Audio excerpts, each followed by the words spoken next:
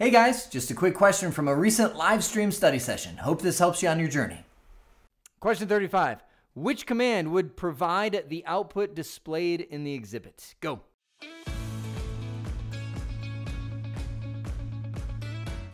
All right, good.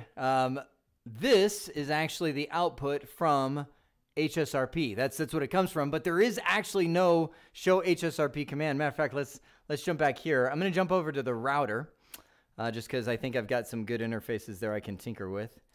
Do a show IP interface brief. We've got, let's just use gigabit 0/0. So I'll go interface GI 0/0. And if I wanted to set up HSRP, I would do a standby, and then we have all of our options right here. Standby, and the first command that I would type in is the virtual IP address. So let's say we're going to have this guy 10.16.16.1. So I'll make it 10.16.16.1 will be the standby IP. That's so really 10.16.16.1. Why? Hang on, I'm losing my 10.16.6. We'll get that out of there. We'll do 6.1. There we go.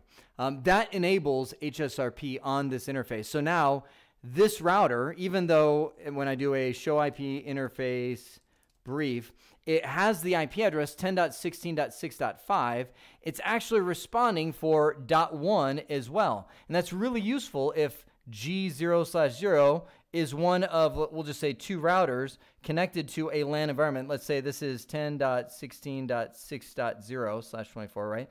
Both of these guys connect off to the internet. I'm on R1 AZ right now. Maybe this is R2.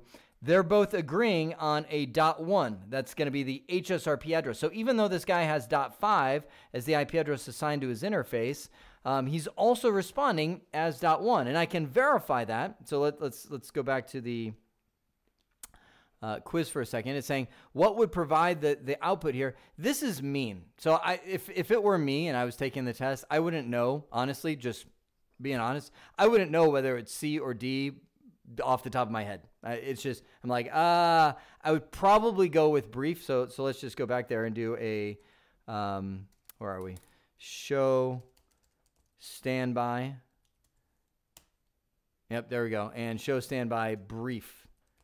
That's what they both look like. So you can see that this is the brief output, and you can see right now I am the only active router because I didn't have a second router in my HSRP bundle. I can see my virtual IP address is set to here. There is no standby.